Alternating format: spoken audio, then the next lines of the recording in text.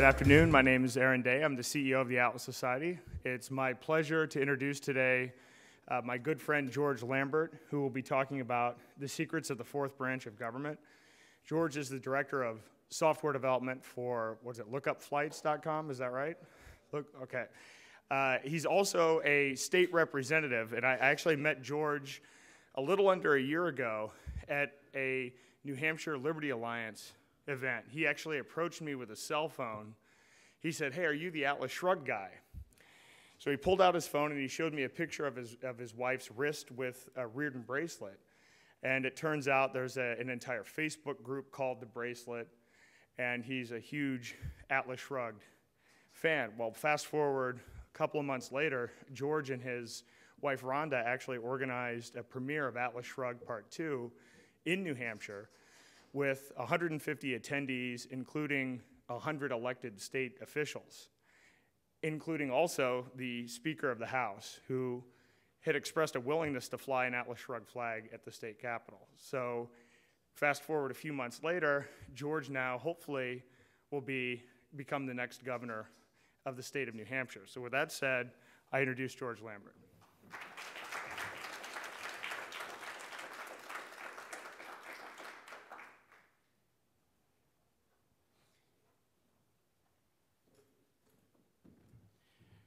Thank you, everyone. It's always a little scary to listen to people introduce you because there's so much to live up to when you're around someone like Aaron.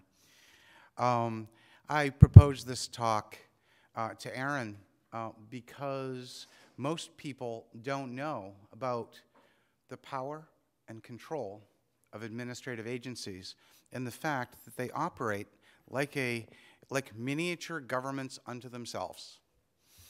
I didn't understand that really well until I got into the legislature in detail. And with hope, an hour from now, you'll have a much better understanding of what they are and how you can actually directly impact change. Before that, let's talk about government. Government. How many of you have heard government is too big to change and there's not much you can do about it? Anyone?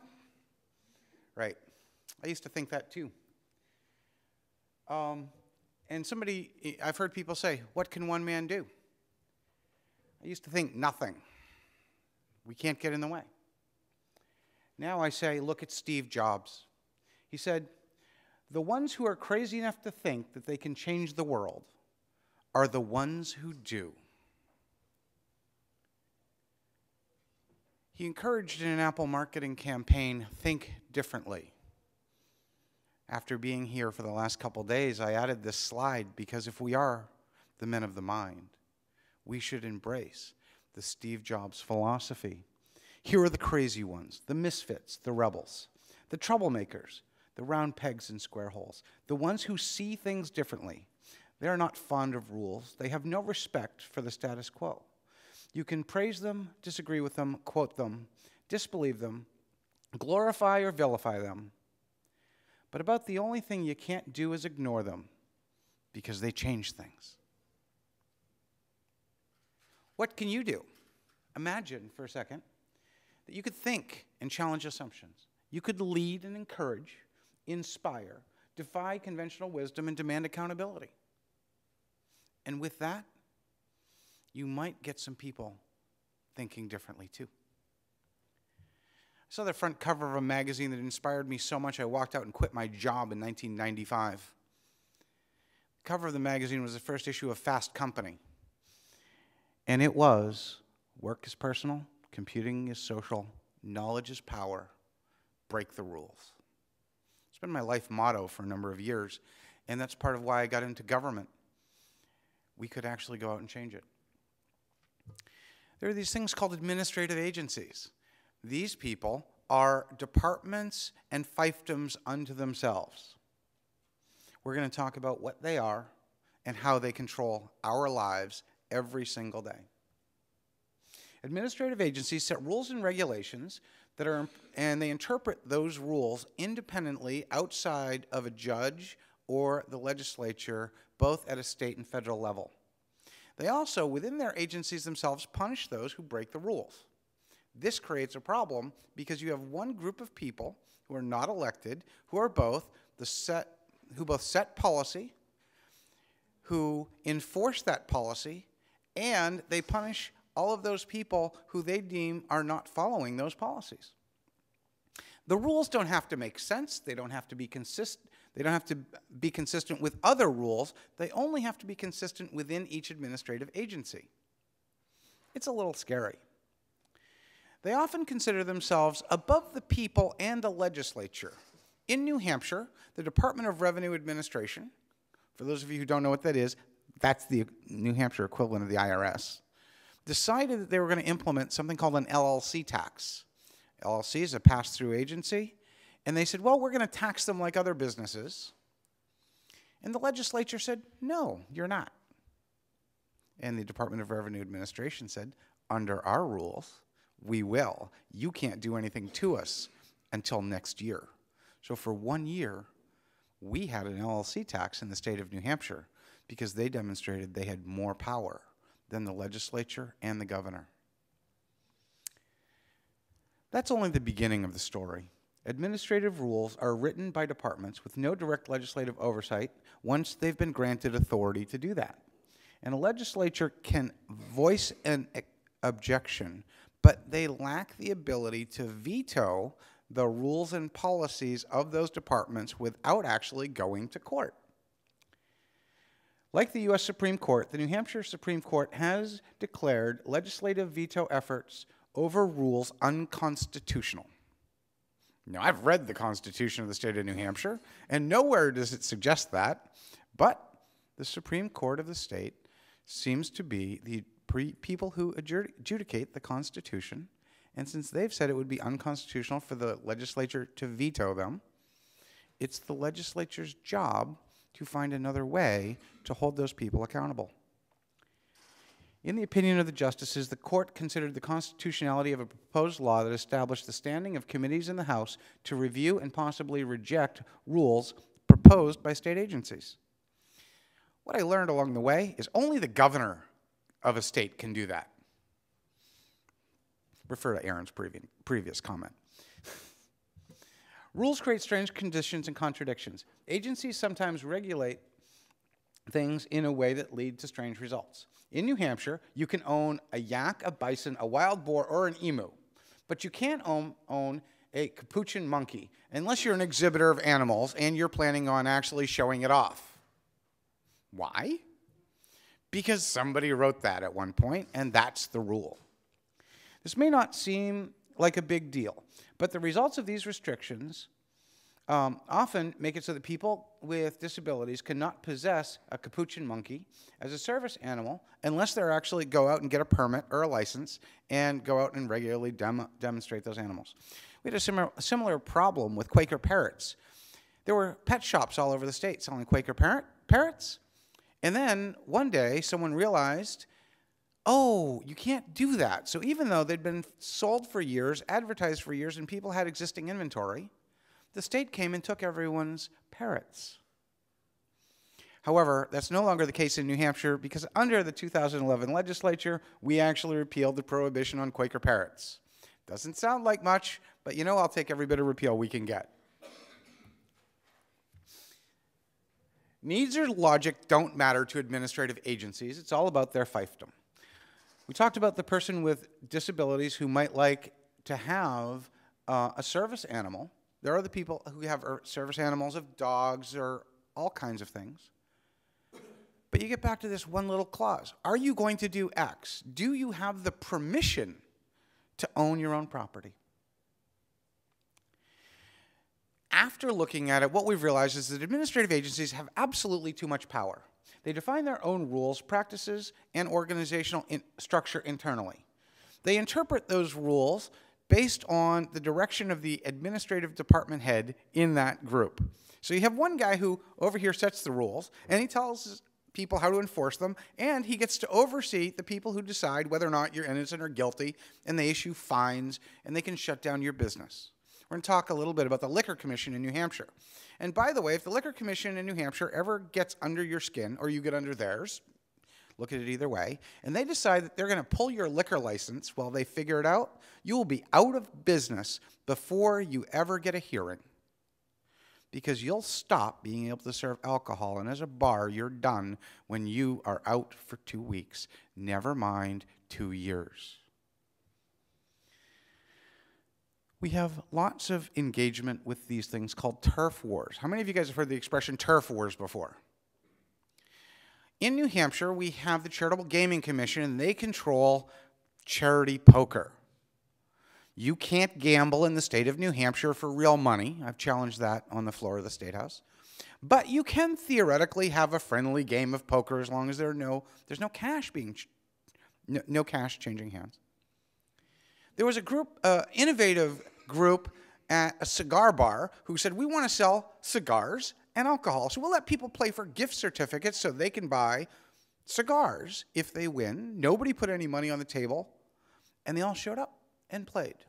The Liquor Commission walks in and says, we're going to enforce the gambling statute, not even under their umbrella, and arrested a whole bunch of people for not putting up any money for a poker game so that the bar could attract people to smoke cigars and drink whiskey. How many of you guys would be pleased by that? Yeah, probably not. Me either. We always end up with these challenges of jurisdiction, questions of conflicting authority, and always power struggle for resources. It's more dollars, it's more fighting, and the more you can expand your fiefdom, the larger your budget, because you say, well, we need to protect the people. I found most of the time, the people don't want to be as protected as the government wants to increase their budget. Like the 3 branches of government, these administrative agencies have a legislative branch, an executive branch, and a judicial branch. Now, we tell my 3rd grader that this is the way government operates. But all within one little umbrella, separately, you have all of these branches. They set policy, they enforce policy, and they adjudicate policy decisions. But they don't answer to the people. They don't answer to the judges. They don't answer to anyone without an appeal. Now, does that sound like the government anyone told you about when you were in the 3rd grade? Not so much. Too much power under one roof.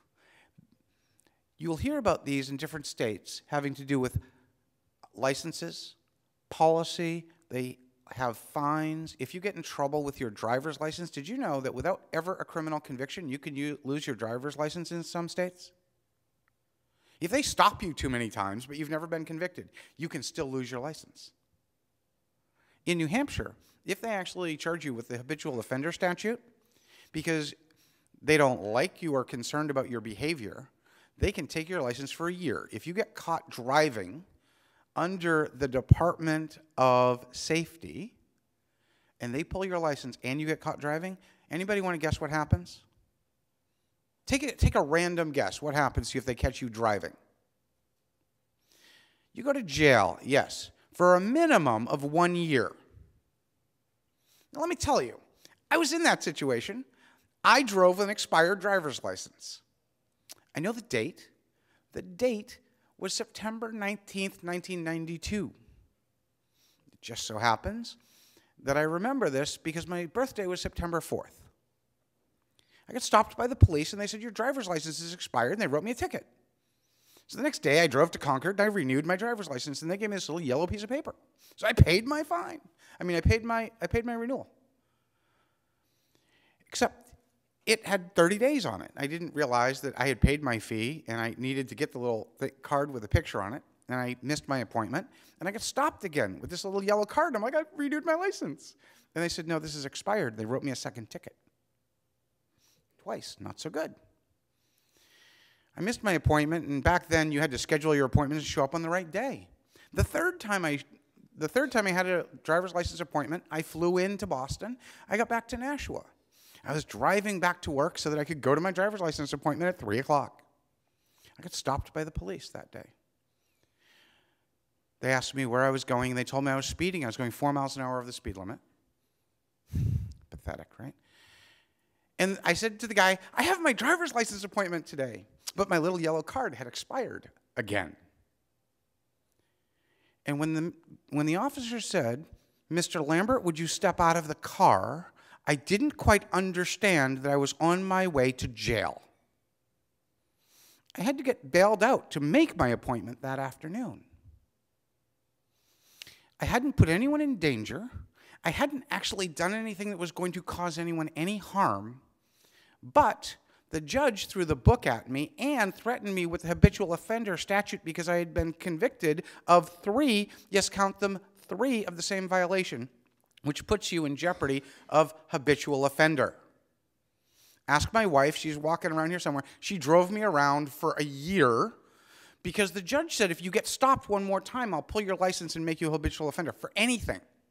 He says, you get a parking ticket, I'll pull your license. He said, if you're in a car with someone else who gets a ticket, I'll pull your license. There are 2 things that scare me today. They are a person with a loaded firearm who is ready to use it, and someone in a black robe who has the ability to throw me in jail for contempt. Nothing else in this world scares me. They hold hearings, and they set the rules. These administrative agencies go out and decide who is and who isn't bad. They administer significant influence. They're considered the subject matter experts. They go in and tell the legislature how the law should be expanded, how the public needs to be protected. They define that policy, and they have autonomous authority for the implementation of programs. They constrict free markets whenever they want to. The New Hampshire Liquor Commission will keep you from having a microbrewery or selling any type of alcohol you want. They will do everything that they can to stifle innovation, to constrain competition, and they will ignore any jurisdictional boundaries that they want to, because as long as they can say we're right, they will go out and try. The problems can be fixed. We can limit the delegation of authority. We can clarify strict judicial limits. We can stop variable enforcement. We can encourage whistleblowing. We can actually create stronger policies for official oppression being the statute in New Hampshire, which says that if under color of law as a state employee or officer, you go out and do arbitrary enforcement that exceeds your jurisdiction, you can be thrown in jail. How many of you guys like to see a government official who does the wrong thing thrown in jail? Raise your hands. Yeah, me too. The problem is, never happens. I've called the Attorney General and said, how many times has this happened? And she said, none that I can remember. I said, how long? She said, 16 years. I said, oh. But then the administrative agencies say, well, but there's an official oppression statute. Oh, but they don't have to enforce that. What we could do is we could create a culture and climate of accountability where these people believe that they have to answer to the people. This is all good in theory, right? How many of you think that we could actually make this happen?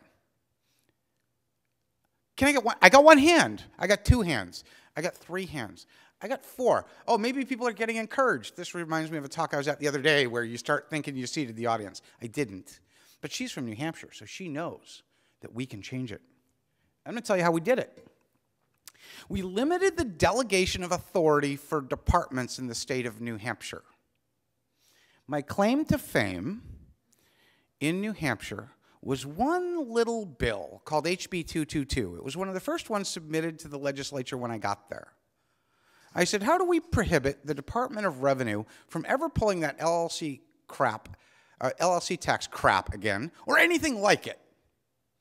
And the guy at Legislative Services said to me, it'll never work, but we could go out and strike the language from every department that says, any other matter necessary for the proper administration of this section.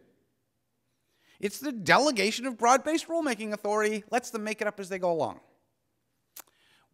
Guess what? The governor signed it. We repealed broad-based rulemaking authority, 4 pages of repeal, from every major department in the state of New Hampshire, with the exception of the Department of Health and Human Services, who said they needed it to comply with federal law. How many of you think that might be a little exciting someday? This is our power.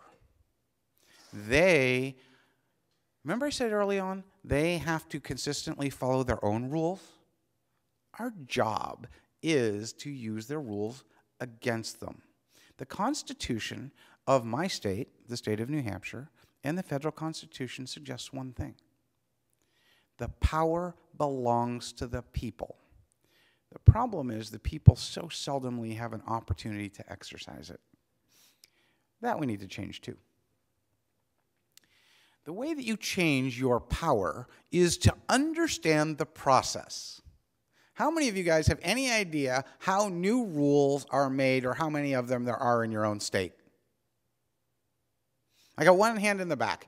Okay, I got 2, 3, excellent. In New Hampshire, there are 13,000 pages of laws and rules which you are subject to. And we're a small and limited government state, by the way. I mean, if you look at the stats, there's nothing. Obamacare is actually larger than that. This is the process. But there are a few small linchpin times where you can be incredibly effective in this process. And in your state, if you know what this is, you can make change. Because if you can bring in 100 people for one hearing at just the right time, you will scare legislators and you'll change the rules. Now, how many of you could convince 100 people to show up in a room and scare the hell out of your legislators? It's much easier than you think. Our job is strict accountability. We need to make sure they know we're watching at all times. In New Hampshire, we have a 400-member legislature. We're the third largest legislative body in the world. There's one legislator for every 3,700 people.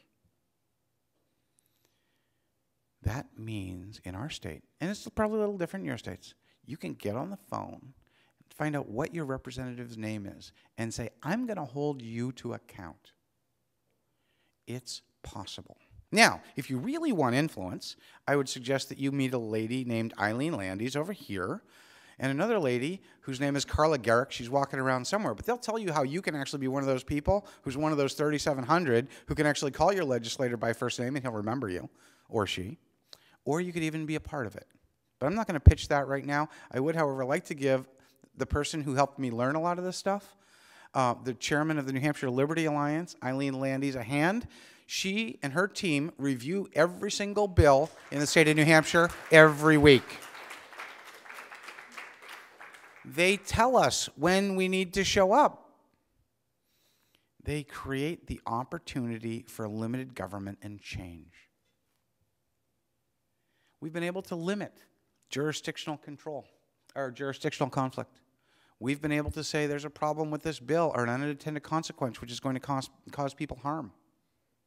I spent 10 years trying to repeal a bill in repeal a law in New Hampshire that made wiretapping illegal of police. You want to record them? You should be able to record them. That's what I thought. I started a campaign called On the Job Means On the Record. We passed a bill out of the House to do that. It went to the Senate, and it passed, and it came back to the House. They made some changes, came back to the House. And on the day that we were going to pass it and send it to the governor, there was a discussion about a letter sent by the Attorney General about this thing called the Glick decision. And a judge's rule was better than our bill. And after 10 years, I went to the microphone and said, whatever you do, please don't pass this bill. I want the judge's ruling that says if a police officer records you, not only are you going to be found innocent, but you can fine them. Now that's a pretty cool ruling. Using their own rules against them and limiting their jurisdictional control is our job. Get these issues in the press. Legislators are scared of newspapers and public opinion. This is about the Liquor Commission's raid on the cigar store I mentioned to you a few minutes ago. Look, I'm not making this up. Here's an article. Make them investigate the complaints. Set it up so that everyone's clear that they're not going to get away with it. We had a complaint about $100,000 worth of missing wine from the Liquor Commission. Lost out of the warehouse. Lost. Imagine after an investigation, they somehow magically found it after there was an audit. Let me tell you how they found out, because this is what's going to really scare you. State employees file a complaint against the Liquor Commission. Oh, it made the news. Channel 9. If we use our whistleblower statutes to protect us from crony capitalism, crony attacks of government, it's quite helpful. My slides are in a different order, but I'm waiting to tell you about a guy whose name is Eddie Edwards. And I met Eddie Edwards. He was the chief law enforcement officer for the New Hampshire Liquor Commission. His job was to make sure that all of the people who were being regulated were doing their job. A cop. I'm not a big fan necessarily of assuming that this guy is going to be working for me. I don't know why that is, but I just assume he's not. And I met him one night, and he says, do you know what? There is corruption in this state. And I'm waiting for him to tell me about how bad all the bars are. I'm waiting for him to tell me about everything else. And he says, the corruption is in the Liquor Commission. Now, his job is the chief enforcement officer for the Liquor Commission. And he called him out. That's pretty cool, isn't it? You know what the response of the liquor commissioners was for the state of New Hampshire? They posted his job. They let everyone know he was going to be fired for calling them out. How many of you guys think that that's good and fair use of your government resources? Not a single hand in the room. They found the wine.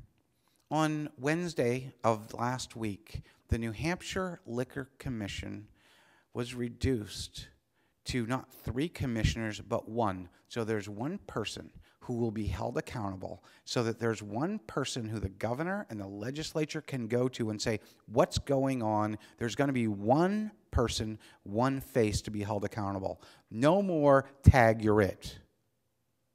We can get change.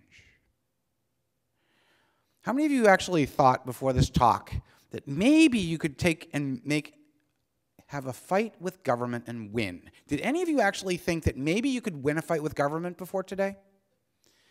I got 2 hands over here. Oh, 3, 1 in the back. 1 guy by himself can't make a difference.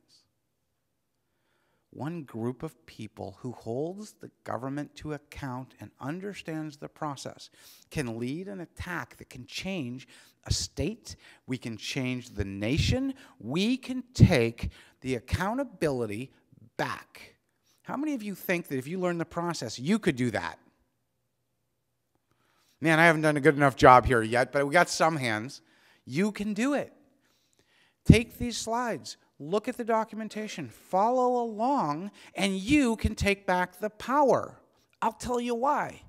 Because the Constitution of the United States and the Bill of Rights says the government belongs to you. Our founding fathers said the Second Amendment was not so that you could go hunting.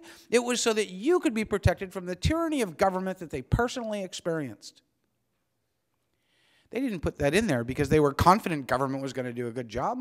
They put it in there because they had this idea that government was going to expand to the point where it would be the monopoly on force. They would control the monopoly on force that they would be able to use to push the people around. Are you tired of being pushed around yet? Yeah, you're not alone. The good news is that recently there were reports of the IRS, the NSA, Benghazi.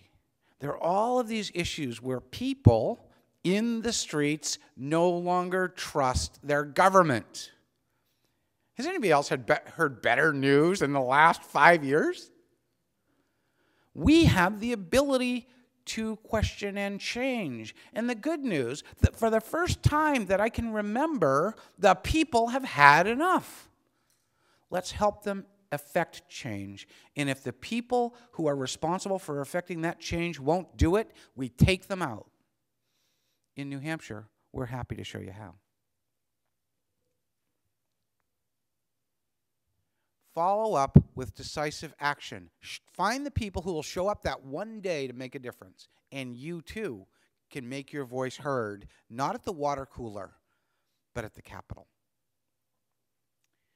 The Liquor Commission study says they should go to 1 commissioner and tighten up budgets and oversight. Remember I said to you we did that on Wednesday? This was an article from November of last year.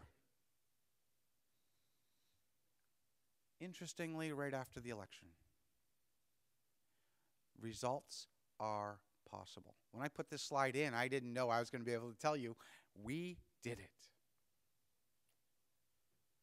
What we've recently learned in New Hampshire, in summary, is that if you limit rulemaking, you remove existing broad-based rulemaking authority, hold agencies to a higher standard, and inform others that the government is not right just because they're the government, you can have an impact, and you can reduce the fourth branch of government, administrative agencies and control. Your job is to remove the ring of power. We can make it happen with attention to detail and a firm determination that we're going to take the time that it takes. Changing the attitude of those in government is the first step, and then you chip away at their power until they realize that we, the people, own the government and not the government owning the people. Now, I became a fan of Ayn Rand not because I read the book. Pick any book. It's not because I read Fountainhead. Let's be honest, I haven't. I'm going to scare you. I haven't read Atlas Shrugged. I listened to it, audiobook. I cheated. I admit it. I saw the movie the first time. And I'm sitting there, and I didn't like it. And I'll tell you all about it if you want to ask me in the hall why I didn't like it the first time. By the third time I saw it, which was 2 days later, I really liked it. I read the Cliff Notes, and I went, oh, I like the characters better. But the thing that struck me, and I took a picture of, at the end of the first movie, was a sign that says, it's yours. Take it as I found it. I took a picture of that in the theater. It was illegal, I'm sure. Okay, I took out my phone. I'm like, I love that line. I have it still on my phone today. It was inspiration. Because if they're not going to give us that which belongs to us, why should they have anything that does? We're not the first people ever to consider this idea. In the Midwest, in the late 1800s, government problems and government corruption was a regular occurrence. Any of you who want to get really inspired, go watch the very last episode of Little House on the Prairie. Strange, most of you probably haven't, but it's about the people who show up in town and say, by the way, we own your community and we're going to take it, but we'll hire you all.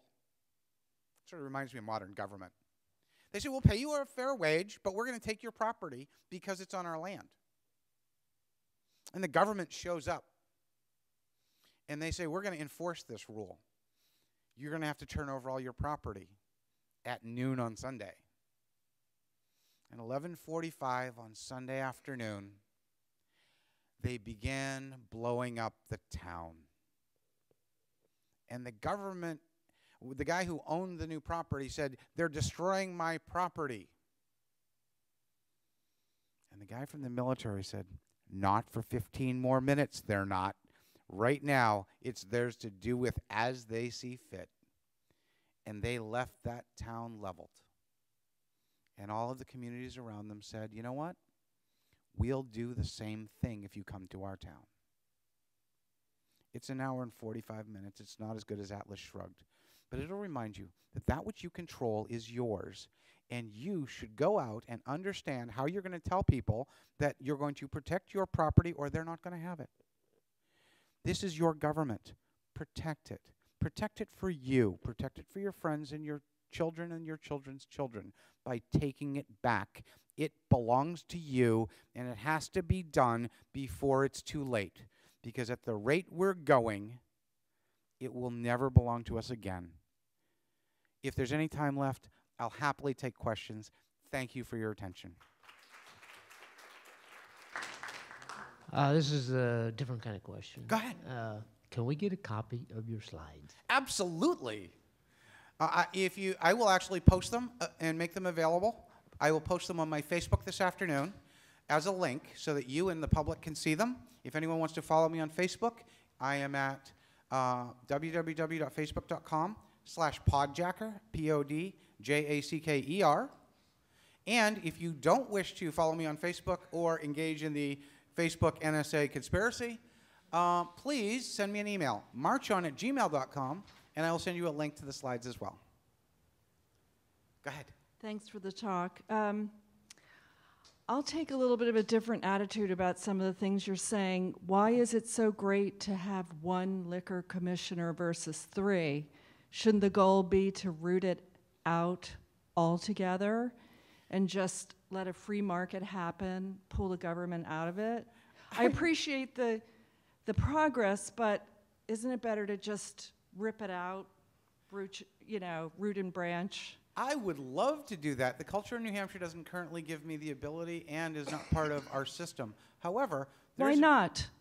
I mean, why not reach a little higher, I guess is what I'm saying. If you'd let me finish, the gentleman that I interviewed last week on the off chance that I became the governor of the state of New Hampshire said that the first thing we would do, if we could get him appointed to be the chairman of the Liquor Commission, is to remove the state's exclusive distribution on grain alcohol and to make it so that it was more free market and anyone who wanted to sell wine or other things could actually start selling them in stores to get rid of the stranglehold that the state of New Hampshire has put on the distribution of alcohol. At the moment, it's so large that only they can control it. With 3 liquor commissioners, we would never actually have that passed because they would have to give up more control. If we get 1, and that 1 actually does the right thing, we could change distribution. The state of New Hampshire has liquor stores on all of the highways at all of our borders. It's a revenue generator for the state and a control mechanism that is not going to go away unless we bring in a culture of change and accountability, which I believe we can do. But right now, that won't happen in the next year and a half, certainly. Thank you for asking the question, though. Feel free to do a follow-up. I have a follow-up, Right. a little bit different.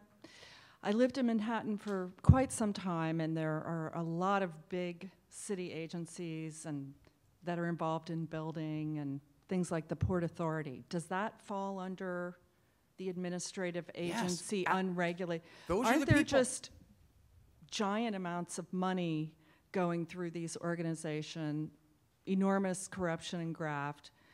And what can an individual do with that? I throw that out to chew on a bit. That's exactly what we spend a lot of time talking about.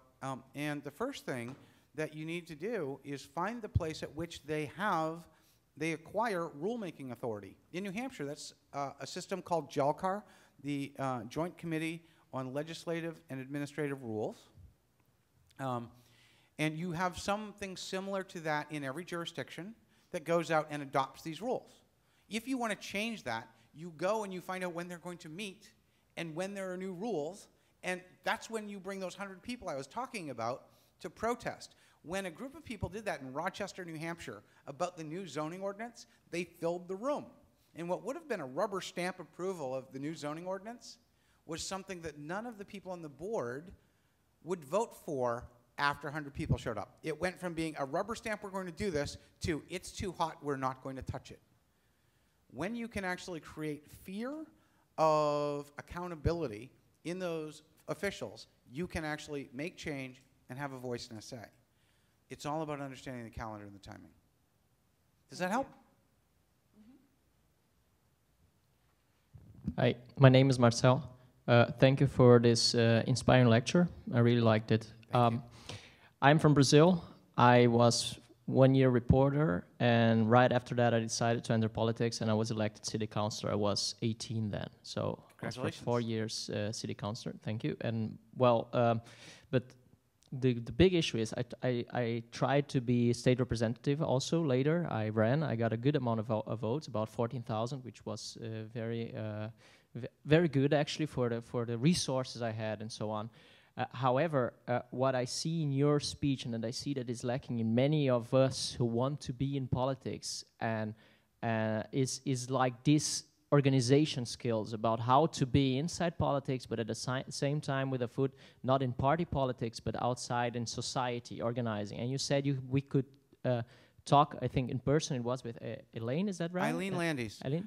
About it? I honestly, I didn't do this by myself, and if it were just me, there was no way it would be possible. But I think for us here, I know her time is scarce too, and our time we're not going to be able to approach one by one, you and her afterwards. I think you could explain a little bit more about how you did organize this together. Okay. Because I think this is really inspiring, not only here in the United States, but also for those who are engaging in politics elsewhere in the world. Thank you. Perfect, thank you. What I would encourage you to do if you want to understand what happens at the New Hampshire Liberty Alliance is to go to their website at nhliberty.com. .org, sorry. You need to have the .com too. At NH Liberty, they take every single bill that's being considered in the New Hampshire legislature, and they have someone read it and review it for its threat to the people on liberty and whether or not it's pro or anti-liberty. So they start with every single bill. Then they track them. They have people who are not in the legislature, and a large number of them, there are over 1,000 bills a year that get put through the legislature. So it's a team effort. It's like a whole bunch of ants going out and searching for liberty. And they rate them. And they rate them in terms of threat and expansion of freedom. And the farther down the list on threat to liberty they are, or the higher up they are for expansion of liberty, the more attention that the bills get. And that way, you can use a small number of resources for maximum amount of impact. They have guidebooks on there on how to get elected, on how to research bills, what makes bills pro and anti-liberty. It's all out there. It's all free, and it's all available.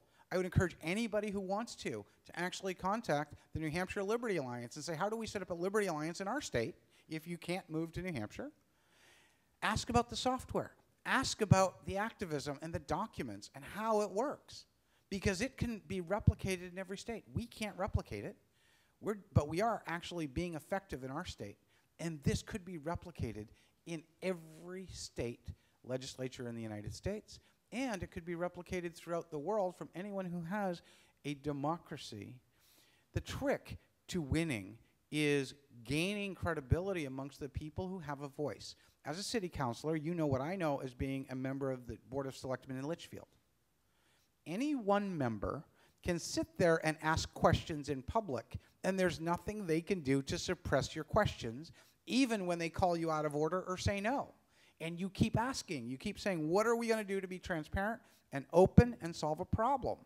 Now, I'm not sure if you've used that ability as a member of your city council yet.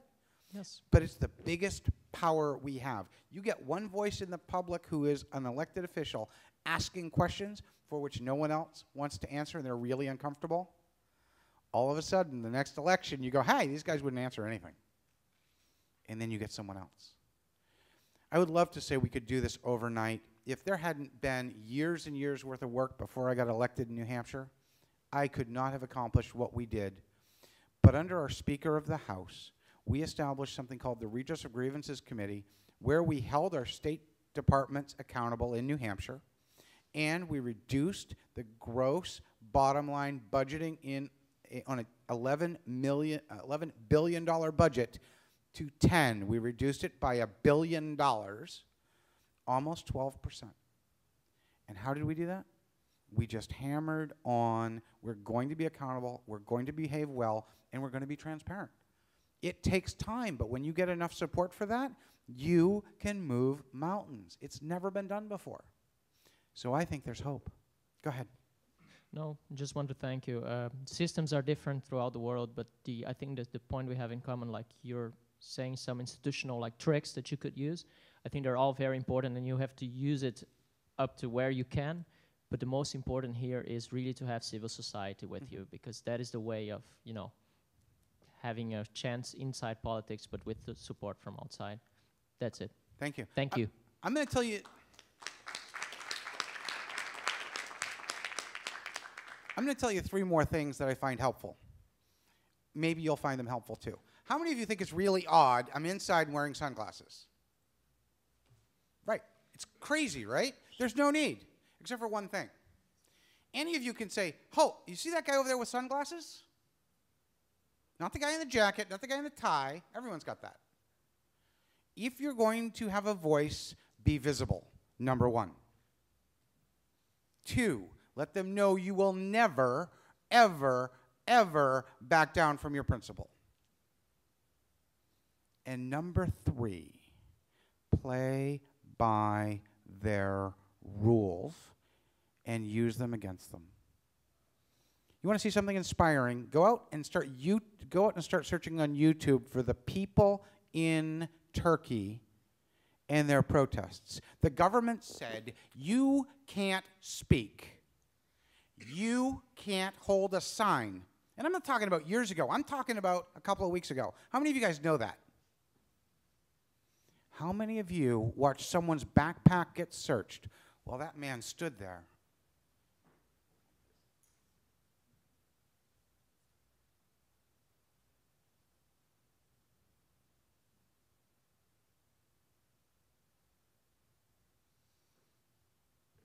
And he stood there for hours. The police asked him questions, and he didn't answer them. He didn't even look back at them. They searched his backpack, and people put it on YouTube. And they harassed him, and it got tweeted. And within a few hours, a couple people were standing with him. And a couple people were standing with him after that. There were so many, the police came and started arresting them. And they YouTubed, and they tweeted that too. And within 2 days, 85 cities in Turkey had people doing silent protests but not breaking the law. They weren't shooting their mouth off. They weren't holding a sign. They just made their voice heard even though they never moved their lips. It's your ability to cause them to believe you're unstoppable that will give you the power to fight government. And with that, thank you very much, and I hope you're inspired.